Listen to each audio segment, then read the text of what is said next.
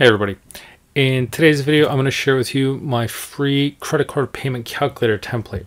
And so the purpose of this template is to allow you to forecast how long it'll take you to pay down a credit card balance.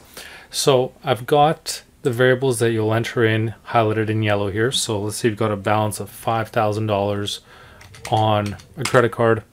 The interest rate is, let's say, 20%. And then the starting date, the day that you're going to start paying is, let's say, April 1st. And then for the monthly payment, we've got an option here to enter a fixed amount and also a percentage of the balance. So let's say, you're going to pay 3% of the balance or at least $100. You can put in both of those variables in here. So let's say I'm going to pay $100 a month. So that's going to automatically fill in these calculations to say, okay, this is how long it's going to take me. It's going to take me roughly 9 years to pay this off if I'm paying $100 a month every month. So it's going to go all the way down to, 109 payments. So April 30th, 2031. So it's going to take 9 years to pay it off. Now, I could also put in a percentage of balance, in which case, I can adjust this so I'm at least paying 2 or 3 or 4% of the balance. So just so it's more of a variable amount. So let's say if I change this to 2%, there's not really much of a change here because 2% of 5,000 is still 100.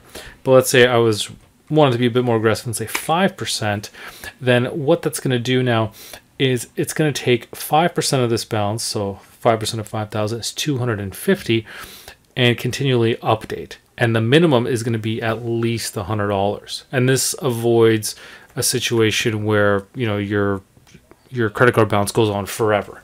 Because once you get down to here, you'll notice now that the payment stays at a minimum of $100.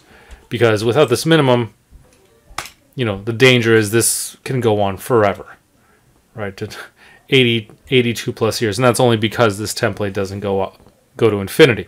So by putting in that fixed amount, you can sort of say, okay, at the very minimum, we're going to be paying $100 on this balance.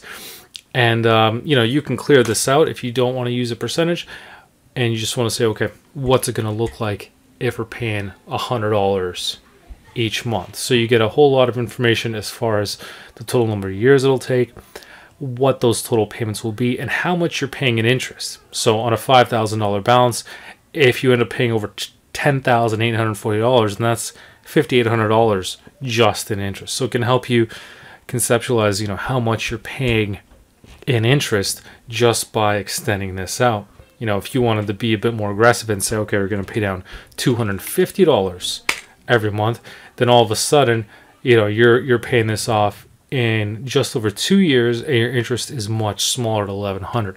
So the purpose of this calculator is just to really help you balance out, how much your minimum payment should be, or that you want to aim for, and just to give you an idea of how long it'll take, how much interest you'll end up paying over the long term. So hope you find this calculator useful, and I'll leave a link in the description where you can download this and free of use. So hope you found this useful, and thank you for watching.